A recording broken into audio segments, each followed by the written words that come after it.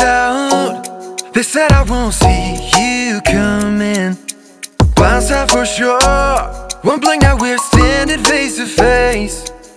And I'm hazard to no bend, you'll come out direct. Hey guys, just back from a long run I had this morning.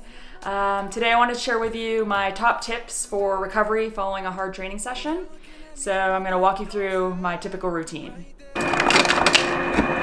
So the first thing I do immediately following every session is get some protein in. I do that via a protein recovery shake, but you want to make sure you get it in within that 30-minute window right after a hard workout.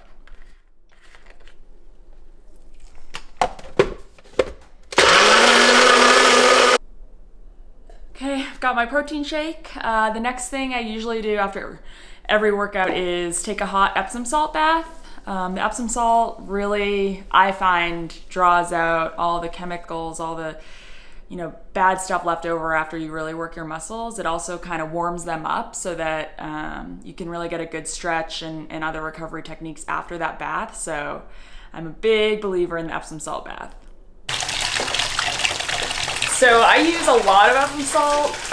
The goal is you want your bath water to be saltier outside your body so that the salt water draws out all the toxins from your body outside. So that's the theory behind it, and it seems to work for me. Every time I take one, I get out, my muscles feel a lot better than just immediately following a workout. Okay, I'm in my bath. I usually stay in for about 20 to 30 minutes, get my muscles nice and warm and relaxed before the next step in my typical recovery routine, which is foam rolling and stretching. Okay, so I finished my bath, and now the next part of my recovery routine usually involves coming down here. I do a lot of foam rolling, a lot of trigger point balls, a lot of self-massage, just work out any of the knots or areas that are tight while your muscles are still warm and relaxed from the hot bath. Usually I start out with the trigger point balls and work out my calves. My calves tend to get the tightest after my workouts, especially after running.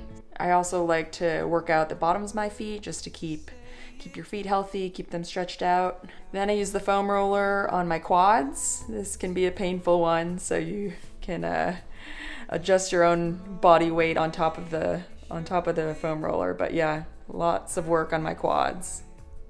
Okay, so once I finish stretching, trigger point, foam rolling, usually the last step is I post up somewhere, depending on how much time I have between now and the next training session I have. Usually it's either on the couch or I'm up in bed because I know I'm gonna fall asleep and take a nap. I put on my Mark Pro. If you guys don't know what this is a huge thing that I use. I've been using it, I don't even know, 6 or 7 years now. But it just really helps out in that final recovery step. You've worked out any knots or sore tight spots from the trigger pointing and foam rolling, and now this just flushes everything out. So yeah, I put this on until literally my next training session. That was wrong. You made it right,